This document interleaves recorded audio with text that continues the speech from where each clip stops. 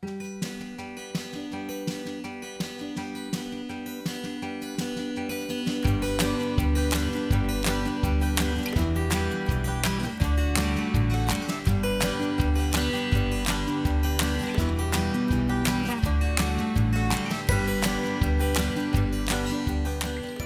ideal halter horse is a horse that exhibits exceptional balance, structural correctness, is pretty, is a cadence mover.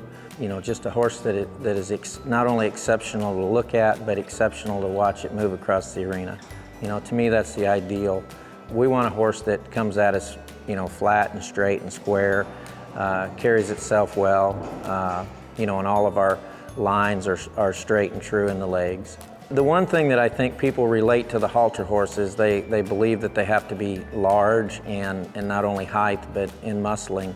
And not that those aren't good things, but without balance and structural correctness, it doesn't matter how big the horse is or heavily muscled the horse is, it doesn't make him an ideal halter horse.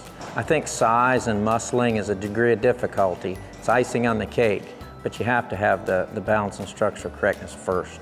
In balance, it's a simple word, but a lot of things attribute to balance. And for a horse to be balanced, he has to be structurally correct. And he has to be proper in his shoulder angulation, his knee to hock ratio, and balance plays a role, of course, in the overall function of the horse also. If a horse is not properly balanced, he's not going to perform, you know, to his utmost ability. Form to function is what we call. You know, that's what we want. We want a horse that's properly formed so he can function properly. The two things that create balance or distort balance the most is the shoulder and the angulation of the shoulder, the depth of the heart, and the knee to hock ratio. That all affects the balance, but to describe balance, it's basically a horse that has 3 equal thirds. You know, a horse that flows from front to rear, and all the parts are uniform and harmoniously blend. You know, just be aware of how to properly condition your animal.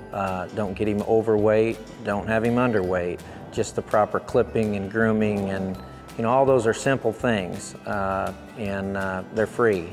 You know, if you just go ask and watch and learn, and in a lot of cases it can be the difference between several placings. So, and just spending time with your animal and getting him broke and to where you can show him to the best of his ability. Everybody at the horse show, regardless of what discipline you show in, should be concerned about conformation, because proper conformation affects every class, every horse, and the performance of that horse. And it also, like I said earlier, preserves the integrity of our breed. And I always say proper conformation is fact, not opinion.